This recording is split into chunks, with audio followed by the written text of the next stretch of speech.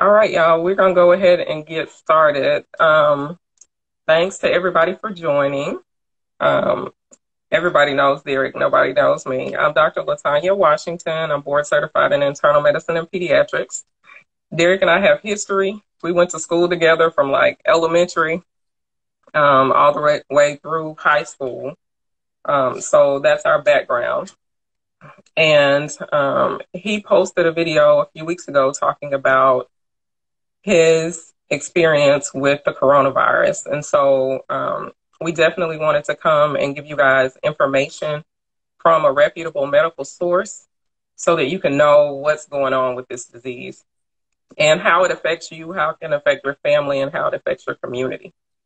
So I really just wanted to talk to Derek and get more information about his experience with COVID.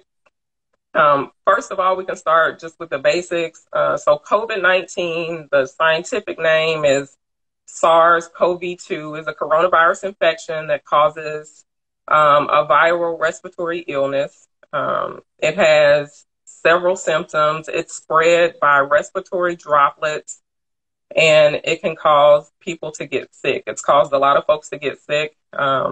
Looking at the numbers, I checked them out right before I came online. The number of cases in the United States currently is 823,786, and the number of deaths in the U.S. as of 7 p.m. today, 44,845 cases. And so just to kind of bring that around, on Sunday, we were looking at 40,000 deaths. And then the week before that, we were looking at 20,000 deaths. So it's been astronomical, the number of people who have died from this. So we really just wanted to bring more awareness to everything that was going on. And then, so I'll let Derek kind of take over and tell about how he got coronavirus and just what his experience was like, what his symptoms were, and what it was like when he was in the hospital, and what his recovery has been since that time. And then if there are things that are kind of pertinent, then I'll just hop in and kind of echo what he says. Okay. So I received a notice that I had to go to LA for a job, like right before basically everything hit. Right before I left, we got notices that basically everything was going to be shut down over the weekend. So I went ahead and did the job, and I went out, I looked for hand sanitizers, masks, everything was completely sold out. So I'm thinking, hey, I'm in pretty good health. I'm just not going to touch anything, and I'm going to be very cautious, wash my hands, try to keep my hands out my face. So I got there, and then it just got worse as far as them shutting down everything. All the stores were closing, and the restaurants were closing at the same time when I got to LA. So I got to LA, I did the job. We were very cautious, and then on my way back, my plane was completely empty. It was probably about 10 people in there and like 2 people in first class. So that's where I think I really got the virus. So I got there and I got home, and I was cool for about 5 days, honestly. About 5 days, I did all the work, all my edits that I needed to for the job. And right after I finished that, I started getting a headache, and my eyes were swollen. And I was like, man, these got to be sinuses, because I'm not coughing. And I don't have a fever or anything like that. So I went out to the store that morning, and by the time I got back, I had headaches. So at the same time, I'm taking like Sudafed, Zyrtex, all these things to try to help the situation. And I would just get a splitting headache right in the front of my temple. And it would come, like, I would take Tylenol. My wife told me, she was like, don't take Advil or whatever, because the media was saying that only take Tylenol. So it would break my fever, and then like 3 hours later, like clockwork, it'll be back. And then I have these massive chills. So I found some old antibiotics and I took some No. amoxicillin. And No. I'm like, okay, maybe that'll knock it out. Because at the same time, I'm in a denial at the same time. So I'm like, okay, maybe this will knock it out. And then when that didn't work, I was like, oh, this is not looking good. So Kiana kicked me out of the bedroom, and I got in the guest bedroom from there, thank God, because my fever would go up and then come down, up and go down. So I called the hotline. All the doctors on the line are saying no when you said you took antibiotics. Everybody is like, no. So my fever would spike and then it'd come down. So I called the hotline. And at the same time, my mom's calling me because she know I travel all the time. She's like, we need to go to the doctor. I'm like, no need to go to the doctor because these hotlines just telling you to stay at home if you think you got it, if it's bearable. So 1 day passed, 2 day passed, fever up to 102. It would go down to 98, go back up to 102, come to 5 days. And my cousin called me. She was like, how long have you had a fever? I was like 5 days. She was like, Right. you need to go to the doctor, go to the ER. And the only reason I had not gone because the hotlines kept telling me to stay at home if you think you could bear it out. So by that time, the 5th day, I had a little shortness of breath, but it wasn't like I couldn't walk if I had to. So I walked. Kiana took me to the emergency room, and when we got there, it was like a ghost town. There was 2 people on the outside, and they were wearing masks. And they told her to just wait in the parking lot until I was diagnosed or whatever. So I get in there, the waiting room is completely empty. And they gave me a mask, and they asked me what I was there for. And I said, I think I have the coronavirus. So at this time, the first question they asked me, and I saw in some of the comments that they normally ask you this, but it still freaked me out because it was like, do you have a will and testament? And, you know, it became real to me at that time. Like, basically, this may be my last time seeing the world walking into this building. Like, I may not make it out. Even Right. though I felt that I was physically strong, but I knew these chills were like very painful and these headaches were just very painful. So I knew I needed some attention.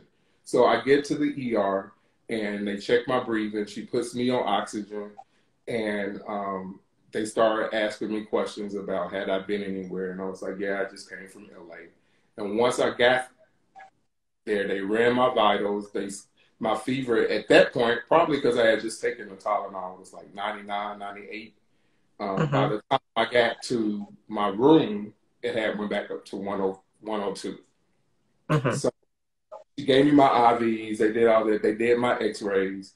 The doctor came back and he was like, yeah, you have pneumonia.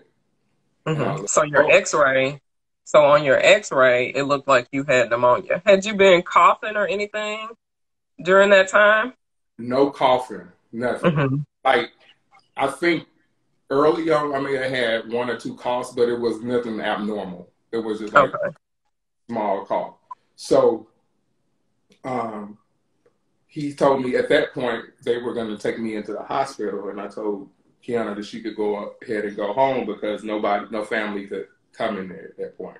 So they checked me in, and I just had basically a very slight short. I mean, it was tolerable. It wasn't like I needed a respirator or anything like that, but I did need some type of breathing if I walked like maybe 10 feet.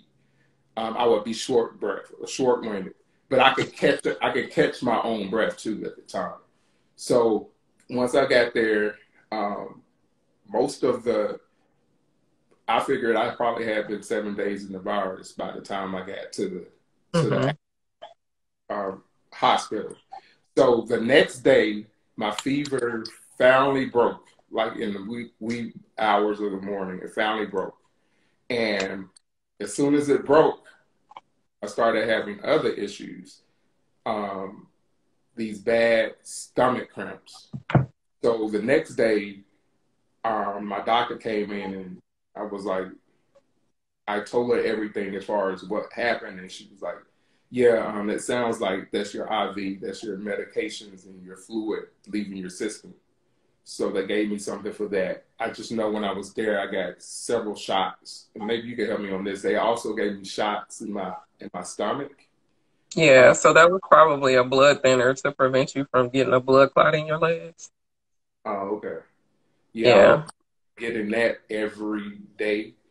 And then my sister-in-law, she happens to be a nurse. She was like, she called me on she called me when I was there and she was like, well, can y'all give him the antibiotic? I mean, can y'all give him the medicine for malaria or whatever? And Mhm. then they say all that's new and they don't know anything about that as far as if it's safe or the side effects of it, whatever. So they Right. was like, you're just going to have to, we're going to treat you for pneumonia, which they gave me antibiotics, lots of Hmm. fluid, and oxygen. And, you know, my vitals, for the most part, my heart rate, I remember the nurse also mentioning that my, what is it? My heart rate was Hmm. 50. Does that sound right? 50? Is that your heart rate? Yeah, your heart rate could be 50. I mean, you are an athletic guy. Like you work out all the time. So that doesn't surprise me that your heart rate is 50. That's what she was saying. She was like, well, it just depends on the average person.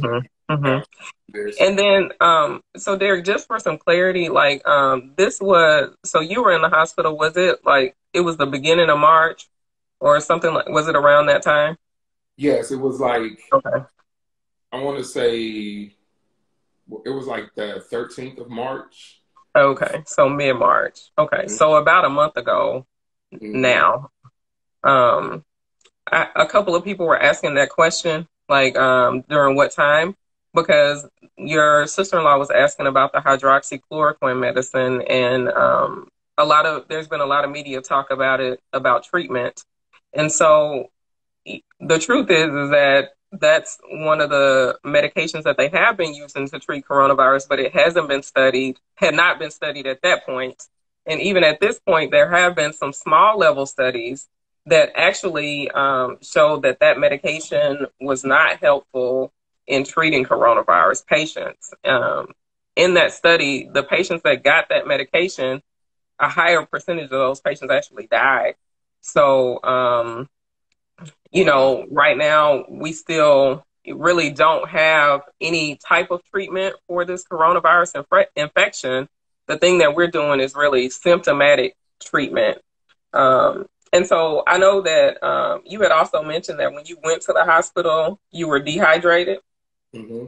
So, that's one of the things I'm sure you were feeling pretty bad with the dehydration. And so when we say supportive care, that's what that means. So since we don't have any medication that can treat coronavirus, then we are giving patients supportive care, meaning IV fluids.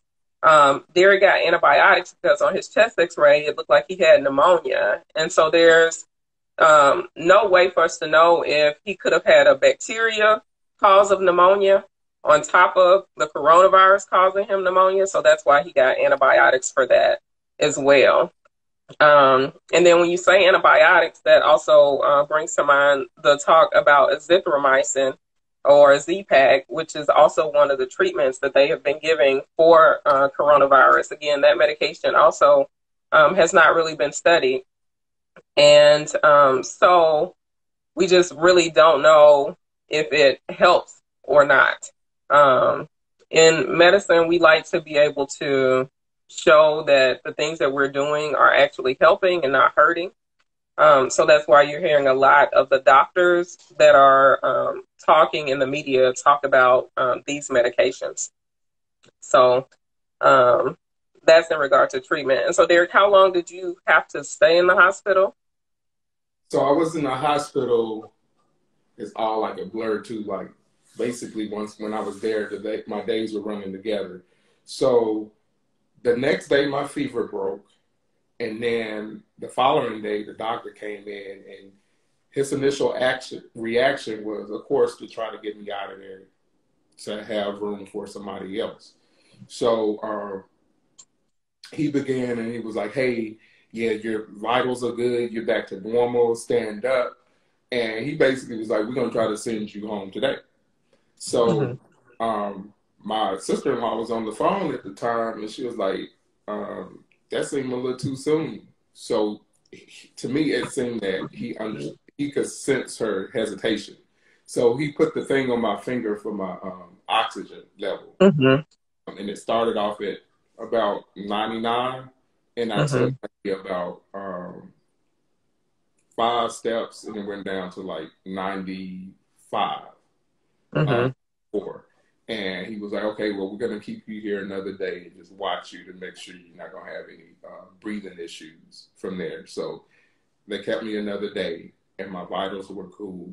The nurse Mm-hmm. came and they had me walk around the room to make sure I didn't get short-winded. And Mm-hmm. I also would take steps or try to walk to the bathroom, do things like that to kind of build up um, my breath. So she walked me for about 5, 10 minutes, and then they were like, "Okay, you can go home today." So I Mm-hmm. guess I was there for a total of about 3 to 4 days. Okay. Okay. So I think that also brings up another issue.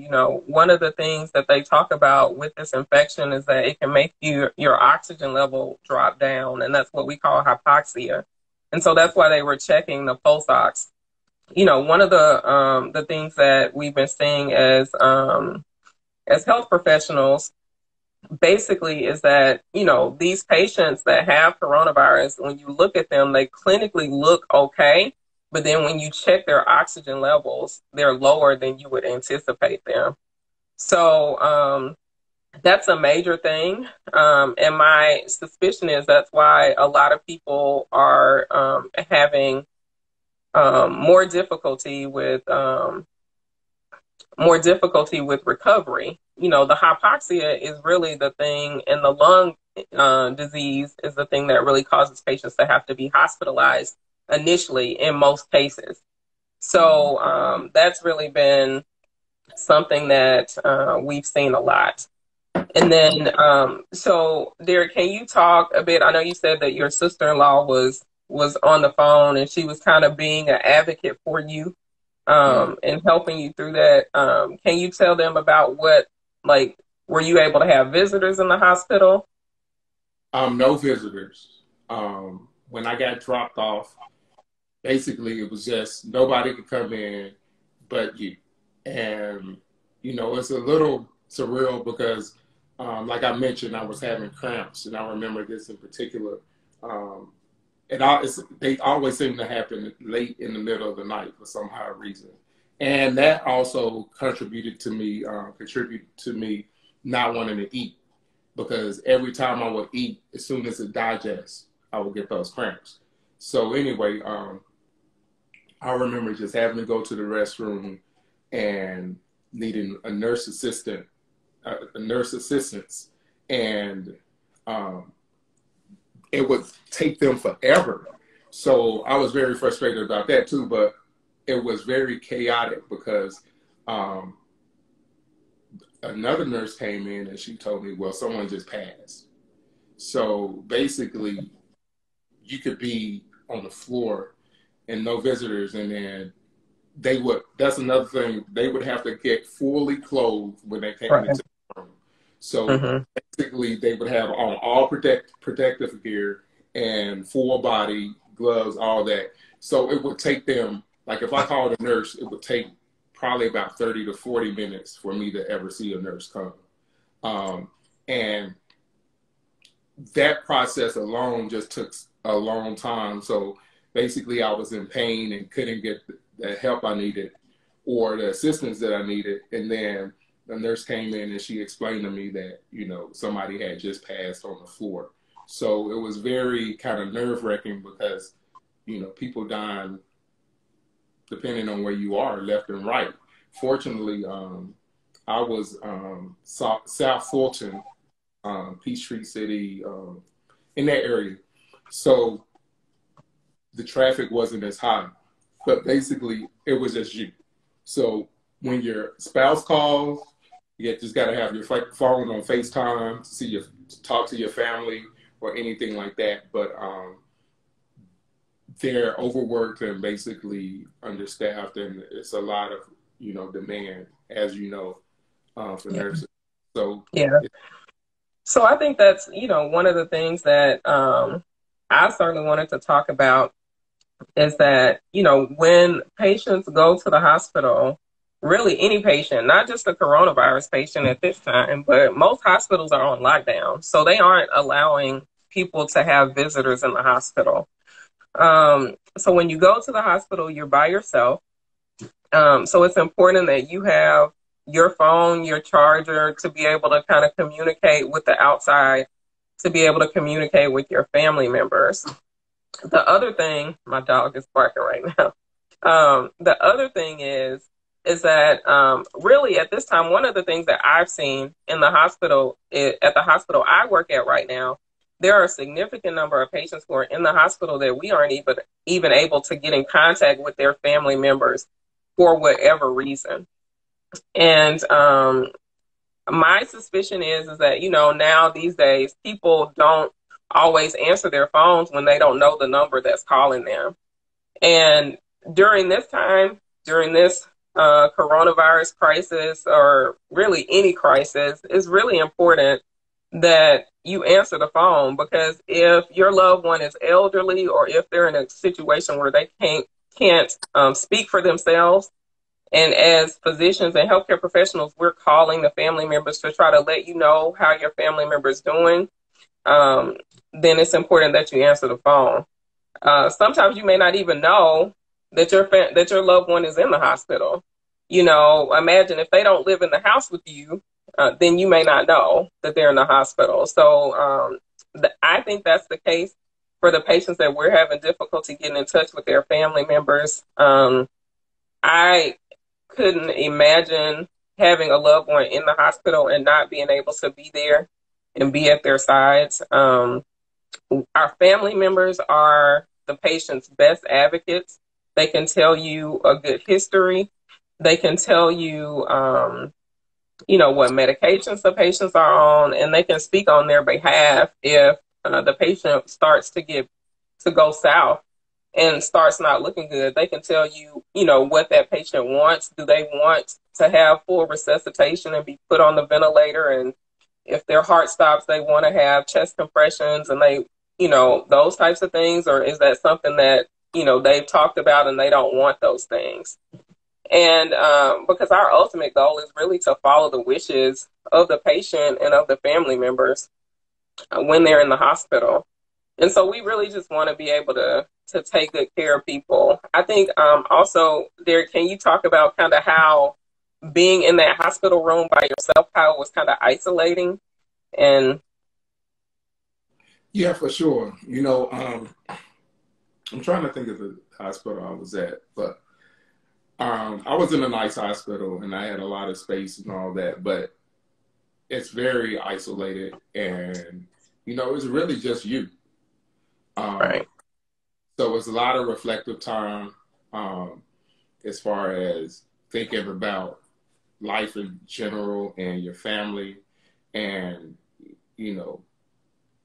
thank God modern day technology with FaceTime, you could actually see your family, right, get the right, support and the love that you need.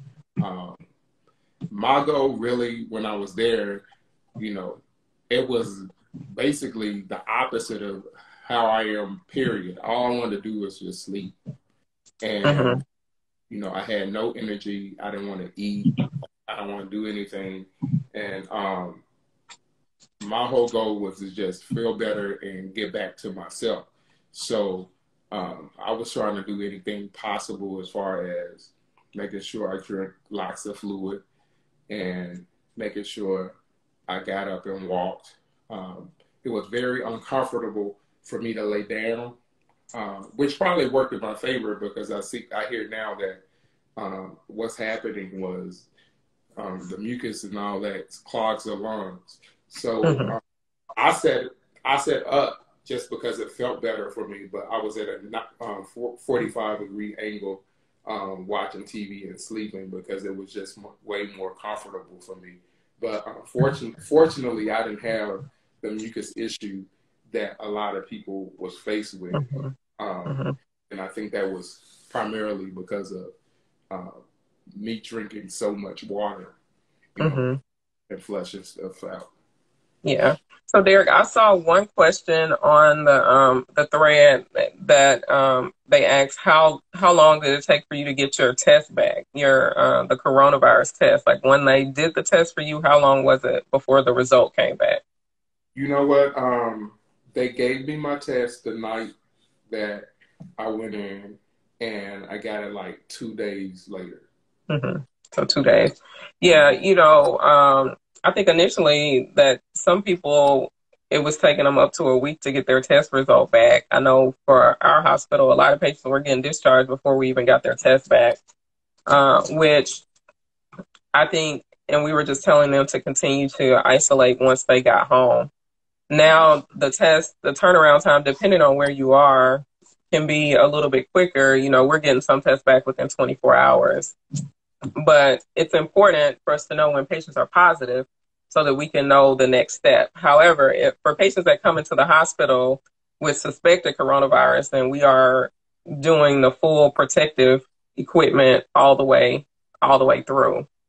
Um, and so, Derek, let's kind of circle back and talk about. So, during your recovery, I know you work out a lot. Mm-hmm. And once you got out of the hospital, how long did you take off from working out? And then when did you feel like you were back at 100%? Or do you feel that now? Um, Honestly, it happened quick for me. When I got back, of course, I had to be self quarantine for. I believe they told me to be in my room by myself for 78 hours. Is that right? Before I could come out to outside of my room. Mm-hmm. Um, so basically, once I did that, um, then I had to be basically. They gave me a number. Well, they calculated 14 days of when I was infected until when I can leave or whatever. But So they calculated 14 days from when you first started showing symptoms. right. Um, so I think the rule was 78 hours. Before 78 hours, I could leave the room. It's within the household. But from that, I believe it's 14 days from your last symptom free. So basically, Right. as soon as my fever broke, that day, from that day, is 14 days after that. Mm-hmm. Mm-hmm. Yeah. But I haven't been anywhere since then anyway. But once I got back, I just didn't have any energy. Like I slept all day, and my sleep pattern is still off now. So I may wake up at 3 o'clock in the morning, and Mm-hmm. it'll be so my sleep pattern. That's the only thing that hasn't gotten back, which to normal is my sleep pattern. But Mm-hmm. I slept all day, and I was fatigued, and I didn't really want to do anything. I wasn't motivated to edit on the computer or do any retouching at Mm-hmm. all for about a week. And Mm-hmm. then physically, I got stronger maybe 2 to 3 days. I felt stronger and I felt like I can, my taste was coming back as soon as I felt stronger. But I just decided to give my body a rest for a week. And by that time that week was over, I was really ready to start working out again. I Okay. felt physically able to, and I felt like the energy, I needed that energy and I needed that rush and kind of build up my body again. Mm-hmm. And mentioned when I had the virus, I lost like 10 pounds. Oh wow. Okay. And then so what about like did your family members have any symptoms at all or did they pretty much stay healthy? No, they didn't have any symptoms at all. Like I said, as soon as my fever um, was repeatedly coming, I kind of isolated myself. I saw somebody ask me about smell and taste. Yes, my smell and taste of food was completely thrown. And that was one reason probably that I had no appetite. My tongue was extremely sensitive to salt and garlic, and everything just tasted nasty to me. So Mm-hmm. the taste was a big issue too. But yeah, they fortunately they didn't never got any symptoms. But that's another thing. Thank God, my wife was cooking for me and all that. They would just bring the food up, put it on the dresser, and go back. So I Mm-hmm. didn't interact with Bo at all. So Okay. time I could come out of quarantine, it was like, I wanted some junk food at that point, and Right. so Right. yeah. So, for a lot of people who are on, I think that a lot of people pretty much have a general understanding of what the preventive measures are. Hand washing, really, um, social distancing, now wearing a mask in public and staying home. Those are the main things. I can't tell people enough to wash hands. I feel like I've washed my hands so much they're raw and cracking that, because I'm washing my hands significantly more than I did before and using hand sanitizer at the hospital because, outside you can't really find it. So I'm washing my hands repeatedly at home as well. When we talk about social distancing, I think that for Derek, I think he did a really great job of self-isolating when he started having symptoms at home. So that is one of the things. The other thing is when they talk about wearing a mask in public, I've heard so many things about it. Initially they were saying, no, you shouldn't wear a mask. Now they're saying you should wear a mask. I am a fan of the mask. If you can imagine, if you have something covering your mouth, then it keeps your respiratory droplets from coming out because you produce them when you're breathing, talking, sneezing, coughing, all of those things. So it's preventing all those things from getting out into the air. But then also, if the person you're talking to is wearing a mask, then they're doing the same thing. So it significantly decreases the number of respiratory droplets. You can I know it's hard to find masks. People have told me they have them on Etsy. I know a lot of people are making their own masks. We have the medical grade mask. The one thing that I will say about wearing masks is make sure that you wash these masks if they're cloth, because if you keep wearing the same mask all the time, or if you're interacting with people who don't wear masks, then I think I have a mask here. Let me just grab one. I had several friends who sent me masks. Um, and so I have this little mask. So if I put this mask over my face, but I'm talking to somebody who's not wearing a mask, then their respiratory droplets are getting on my mask. And so if I go home, if I'm touching this mask to take it off, then I'm pretty much whatever they said to me, all of their virus, if they have it, is on my mask. So that's why we say it's important that you wash these cloth masks really on a daily basis. Get a couple that you can put in rotation and wash them all the time. Derek, I know I saw you posted a picture to IG wearing your mask. Mm-hmm. There are people who are making masks all over. We've had a significant number of people donate masks to our hospital for some of the healthcare workers. What we do in the hospital is that sometimes we'll use the medical grade mask and then we'll put a cloth mask over the top to keep that other person's droplets from getting on our medical mask. So that's one of the things that we've been doing. And then staying at home, that's the best thing we can do, really. Um, we've seen a lot of stuff in the news. I live in Tennessee. Derek's in Georgia, two states that are talking about easing the restrictions on social distancing. Um, I don't know. What do you feel about that, Derek? I have my own opinions that I'll share. Um, it's very discouraging. Whatever, like if I go to the grocery store, how people don't take it seriously.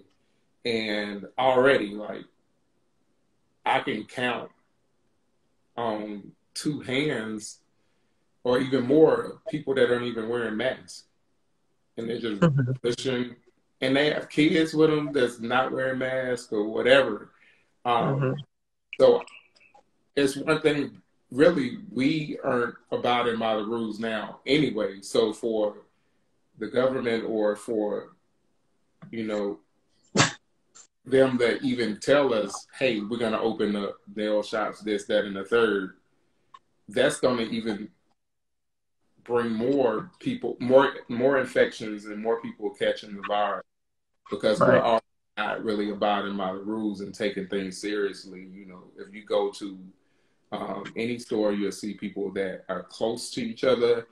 You know, God, you don't even know if I have coronavirus or whatever. Why are you like right up on my back or right in front of me? Right. Nobody's taking the 6 feet separation seriously. So I Right. think it's a bad thing that honestly I feel like it's too early. I feel like the best thing that I could say is use common sense. You know, Right. Right. Right. if if it's something as far as going to the grocery store, distance yourself in general. Even if you got to work or you got to do something, you should be right up on somebody. You shouldn't be in the environment more than like a couple of people um, until we know what's going on. Because people don't Right. know if you're immune to the virus, if you had it once, if you can get it again. You know, I've heard people say that they think like they had the virus in early December. About 5 or 6 people have told me that personally, like, oh, I feel like I had the virus last year. So, you know, the virus is too new for us to be really playing a guessing game until we Right. find a vaccine for it, or if we until we find out um, the side effects of the virus and everything that comes with that. We need to precaution ourselves. Right. I totally agree with that. So I was just going to say, in my opinion, I think that we shouldn't be talking about easing these restrictions and opening up non-essential businesses until number one, we can get widespread testing. Now there's still a significant number of people who have symptoms who aren't able to get a test. We also know that this virus is spread asymptomatically. So if we're in the nail shop, how do I know that the person sitting next to me doesn't have coronavirus? Or how does that person know that I don't have coronavirus? Or the person that's doing my service, how do I know that they're not infected? Because likely they hadn't been able to be tested. That's the first major thing. Number two, um, we have to, they're talking about these antibody testing. I watched the news earlier today and they were talking about antibody testing, which is great. It tells you if you've been exposed to the virus. So that's good to know. But one thing that they are not for sure of is how long you're immune to the virus once you have these antibodies. They don't know how much of an immune response you have once you have these positive antibodies. So there's still a lot of unknowns. Um, and then the last thing is that we don't have a vaccine. So there's no way that we can ensure widespread immunity of a significant amount of the population. So we really shouldn't be talking about opening up. In my opinion, these states that have chosen to ease the restrictions and have these non-essential businesses open, the people that work at those businesses are going to have a higher rate of infection, and the people who utilize those businesses are going to have a higher rate of infection. But then it's also going to trickle down. Our hospitals and health systems are going to be more strained. Derek talked about how when he was in the hospital, he felt like it took a long time for the nursing staff to assist him when he was there. We're already experiencing some shortages, so that's going to be made more difficult. We know there's a shortage of personal protective equipment. It's going to impact that. But then also, not only the people who are working and the people who are receiving services from these businesses, but then they're going to take it home to their family members too, and they could also become infected. So in my opinion, it's just too risky to consider it right now. So right now, what I'm doing is I'm going to work, I'm coming home. And that's what I tell my family members too. I say, look, if you don't have to go outside the house, then don't at this point. So that's my opinion on that. I think that one of the things that we have also heard a lot about within the past couple of weeks is how coronavirus is disproportionately affecting people of color. So I definitely wanted to talk about that a little bit. I know Derek in his original video, he posted about he felt like the reason that he did okay with the virus is because he was healthy. And so that's certainly something that we have to think about is how we can be healthier overall. You know, there are some things that we can control. And I'll let Derek take the lead because I know I probably need to work out and eat better myself. And I know he's the fitness guru. So I'll let you kind of take the lead on that. Honestly, I haven't been sick since I got the virus, since I basically changed my lifestyle of eating and exercising 3 years ago. So when I started feeling ill here, I was like, man, I never had sinus issues. Before that, I would have them seasonally. Every season came, I would get mucus first, coughs, then a cold. One of the things that I do is I try to drink a gallon of water every day. But I realized that water just flushes out all the excess mucus. So I never had mucus issues, and I really feel like that was probably the reason why I didn't really have a cough or have complications as far as the breathing goes, because I just flushed that out, and I don't intake a lot of sugars. I'm not saying you got to go completely no sugars, none of this, but me personally, my diet is macronutrition.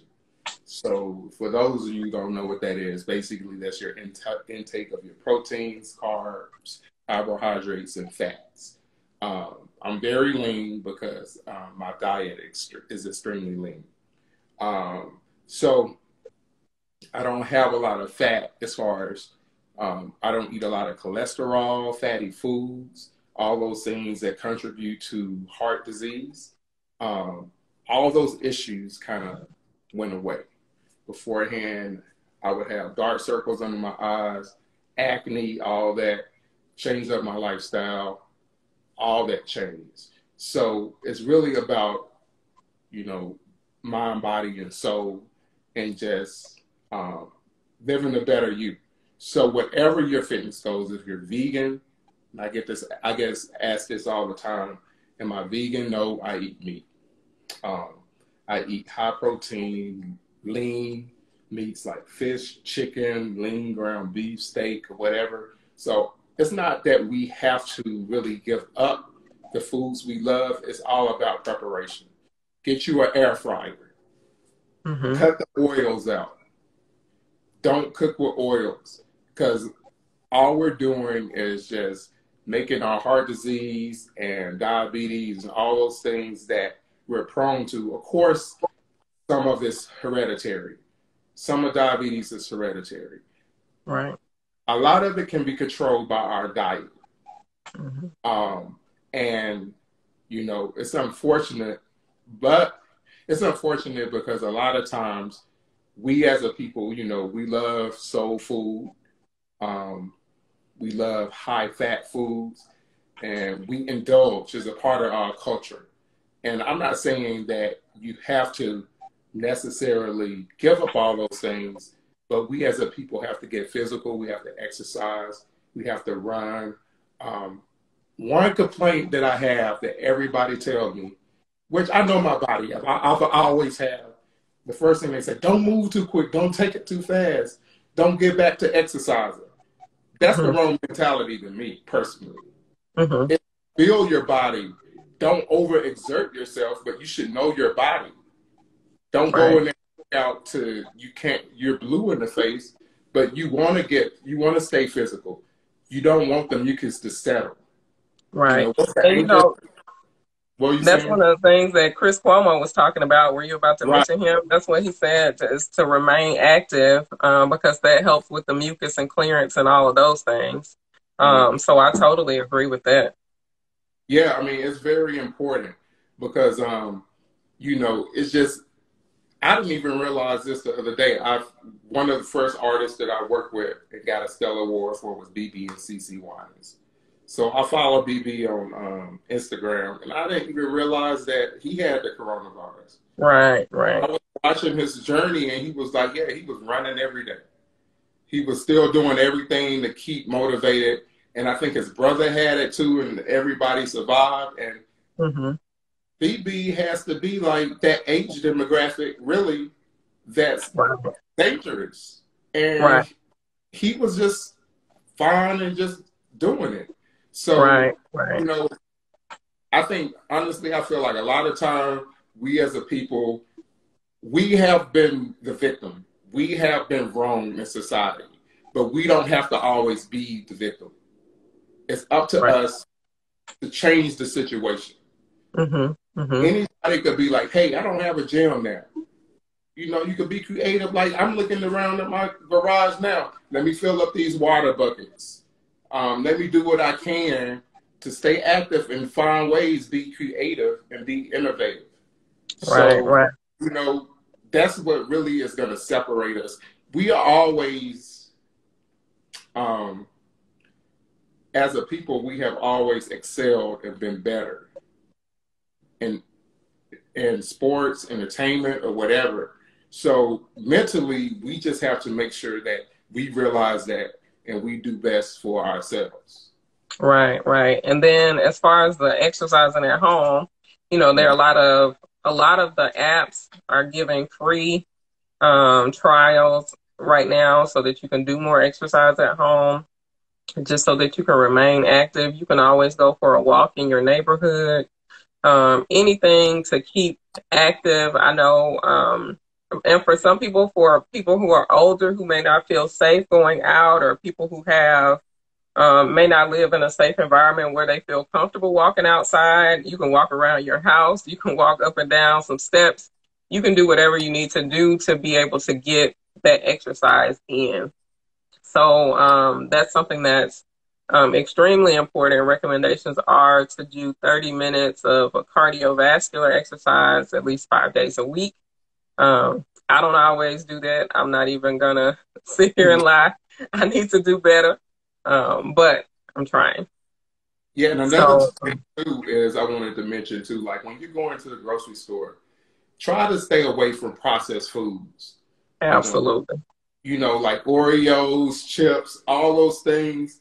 If it's not fresh, just try to stay away from that type of thing and get fresh foods that are going to feed the body, fruits and vegetables, Right. and be active. That's the best thing you can do because you don't want to come out of this situation in the worst. Not to mention drinking and smoking. I don't. Right. Right. That's Right. very. So the drinking and smoking. Mm, Certainly has a lot to do with it. That the preliminary studies and the numbers are showing that those patients, if they get the coronavirus infection, people who smoke or people who drink alcohol regularly, they tend to do worse. So that's something that you can control.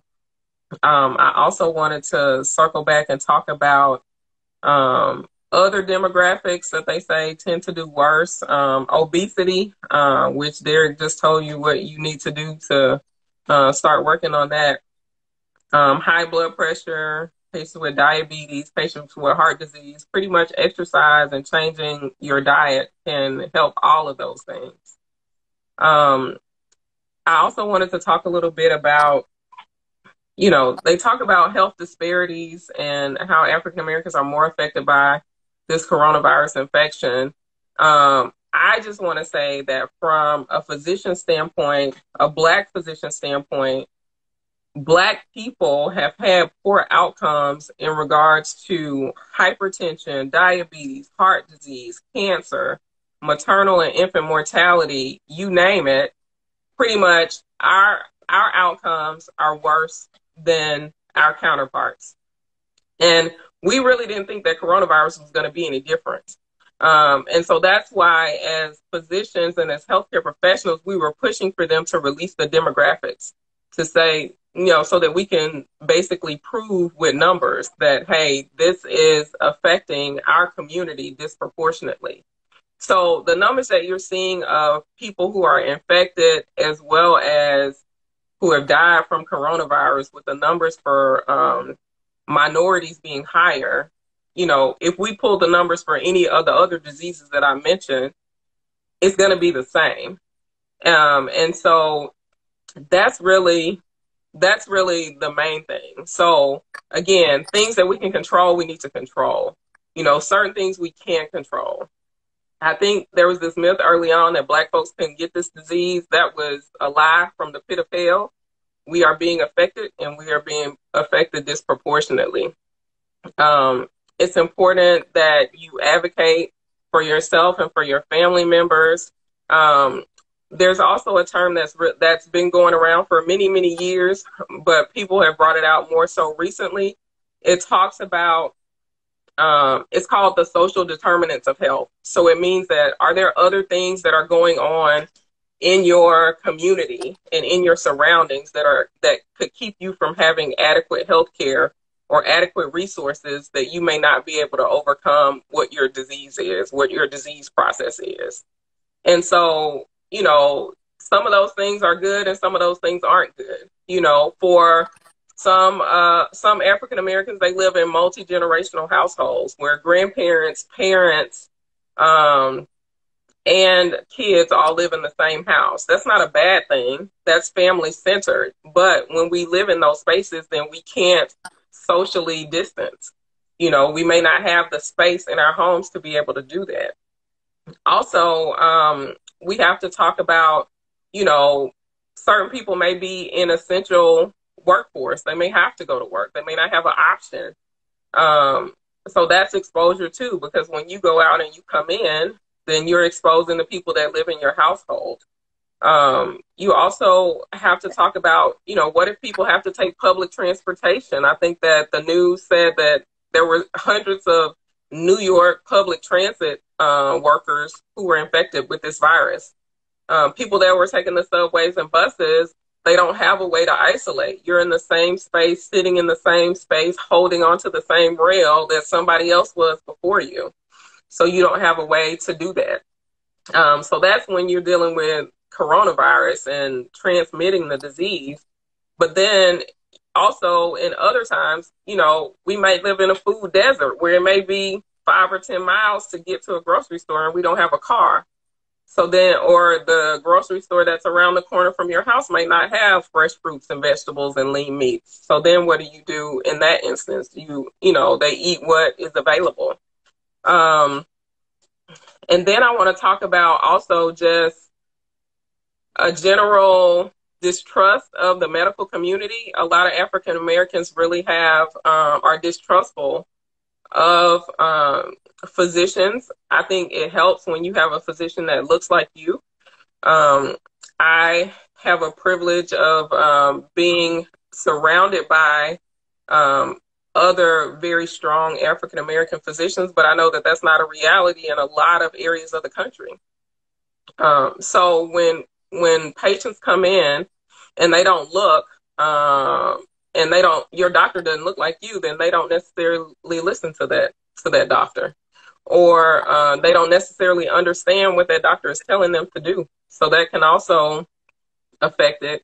And then if people don't have a hospital nearby, people that live in rural communities, they may not have a hospital in 25 miles, 50 miles of where they live. So then how do you get adequate medical care When you feel sick and short of breath at home, you don't, it's going to take you an hour to get to the hospital. You might not have an hour.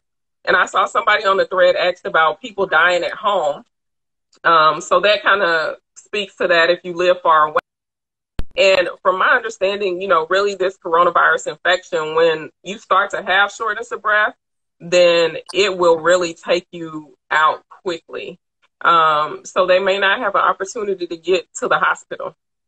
It looks like IG is limiting our time. It's telling me we got 15 seconds left. So Derek, I'll let you go ahead and take us out. Thanks to everybody for joining. Yeah, I just want to say thank you guys.